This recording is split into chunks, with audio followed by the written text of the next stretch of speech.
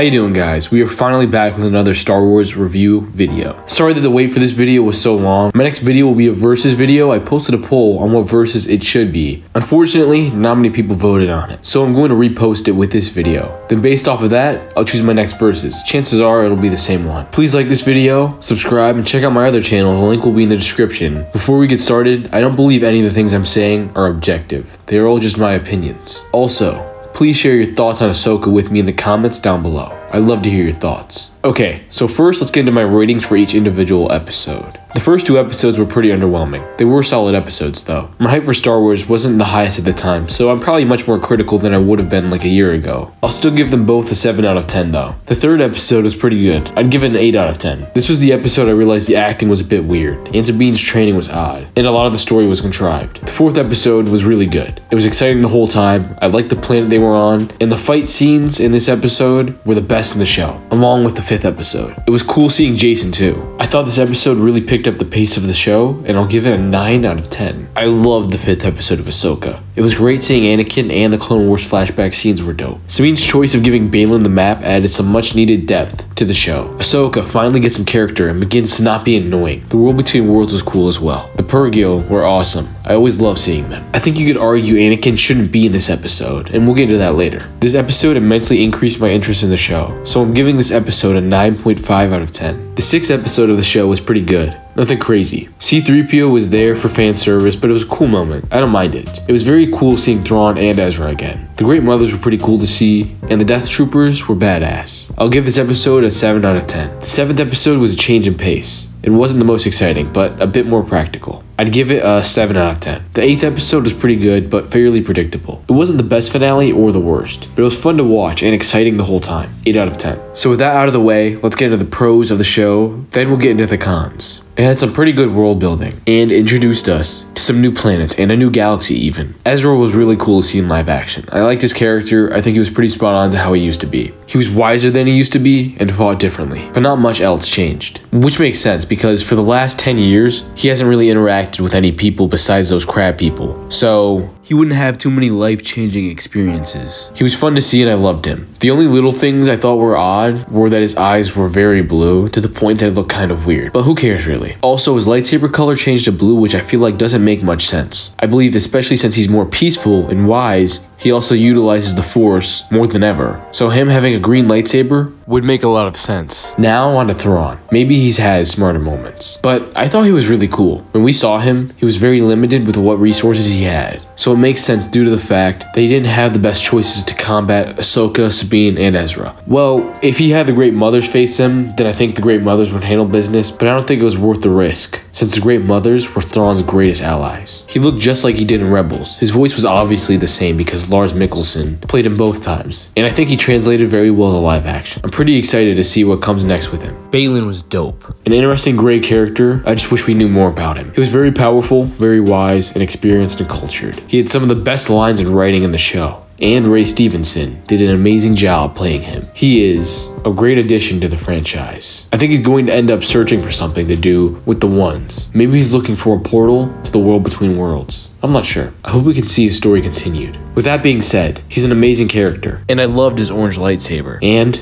rest in peace to the legendary Ray Stevenson. Shin Hati was pretty cool as well. Nothing too interesting, but a solid character who did her part. She's also pretty hot, but hot take, I'd say Sabine is hotter in regards to live action. Ahsoka character-wise was very good episode 5 and onwards. She got her positivity and her kindness back, which are big aspects of her character. She was very similar to how she was in Rebels in these episodes, and that's how I hope she would be. Now let's talk about the fan service. Anakin was really cool in the scenes he was in, and it was exciting to have him back. I think the de-aging was good, and better than it was in Kenobi for sure, but it could have been better. It was awesome seeing a wiser version of Anakin, and peeking a glimpse at a dark side, uninjured Anakin. The fight between him and Ahsoka was very cool. The Clone Wars flashbacks were cool as well. The Battle of Mandalore didn't look like that at all though. These scenes were exciting and nostalgic. The problem is, previously in the show, there was nothing that really hinted at Ahsoka being held back by the past. After the flashbacks, there was payoff because Ahsoka became Ahsoka the White. But before the flashbacks, there should have been a nightmare scene or something. And even if she just mentioned her regrets of the past to Hugh Yang, that's better than nothing. I thought the Night Sister stuff was solid, I guess, but nothing too crazy. It was cool seeing Mon Mothma and C-3PO. I thought the New Republic was cool, maybe a little too incompetent, though. Like, sometimes it seems like literally none of them learned from the mistakes which caused the rise of the Empire. Hugh Yang was pretty funny and I liked seeing him back. Now onto the cons. It was very contrived and the plot just wasn't natural a lot of the time. So many things happened, so another event could happen, rather than the first thing making sense. Sabine honestly was considerably worse in live action. Her maturity stayed the exact same after a 10-year age gap, and her character wasn't as likable as before. She was more whiny and less funny. Her being a Force user was pretty dumb in my opinion. In the 4 seasons and 75 episodes of Rebels, I don't think there was a hint that she was Force sensitive. You could say she used the Darksaber decently well, but so did Pre Vizsla and Gar Saxon, neither of whom are Force sensitive. I think this is a good example of the story being contrived. I think it would have been better for Ahsoka to have a new character as an apprentice. Ahsoka also basically contradicts what she said to Din and Grogu, because Sabine has attachments to all the Ghost crew, and Ahsoka still trains her. And once again, we've seen Ahsoka multiple times after Rebels, and it wasn't hinted that Sabine was her apprentice. Then Sabine goes from not being able to use the Force at all to being able to lift a grown man through the air easily in about a week. We've seen worse progressions of power, but this was kind of dumb. It's at least slightly explained by the fact that this was the most important moment of the show, so she needed to summon more power than she had used before. So it doesn't bother me too much, but it's a little annoying. A similar problem is Morgan Elsbeth. She was probably never even thought of as being a Night Sister until Ahsoka was being made, because in Mando, there wasn't a shadow of a hint, and you can't tell me otherwise. Once again, I feel like introducing a new character would be better than retconning a big part of a character's story and or background. Ahsoka in the first few episodes was very stoic and dry, and genuinely just not interesting and kind of annoying. Hera was okay. Half of her personality was her being a general, which was very simple. Now, Mary Elizabeth Winstead is a very beautiful woman and a great actress. So you know, call me if you can, Mary. I didn't really like the look of Peridia. It just looked kind of bland and boring, but that's just my thoughts. Besides the planet in episode 4 and 5, I wasn't the biggest fan of any of them. I always liked Lothal, but this show only showed a little bit of the planet, which made sense. The big problem, I think, was every planet was either too bright or too dark, and bland in my opinion. The fight scenes were pretty rough at times. They weren't horrible, but definitely weren't the best. I'd rather have 2 great duels than 8 decent duels. It was just so unnatural and so unimpressive at times. Especially Ahsoka. I like Rosario Dawson, but some of her fight scenes in the last episode are rough. But you could also give a lot of blame to the directors and fight choreographers. Another thing is that Sabine being stabbed, then getting immediate treatment and living, makes sense.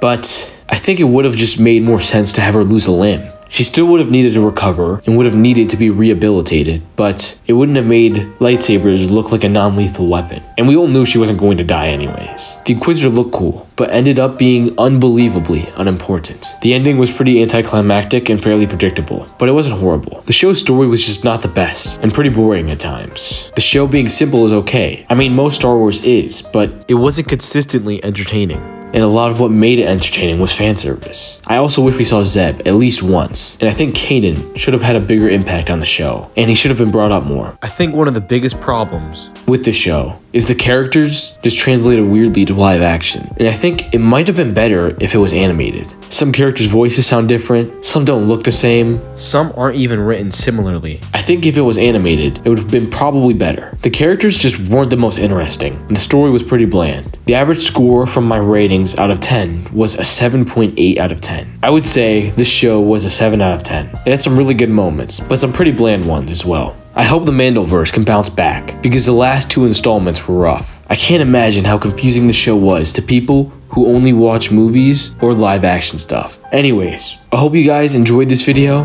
Please like it and subscribe and check out my other channel. The link is in the description. Also, check out my poll. Have a good day. Thank you for watching, and I'll see you guys later. Bye.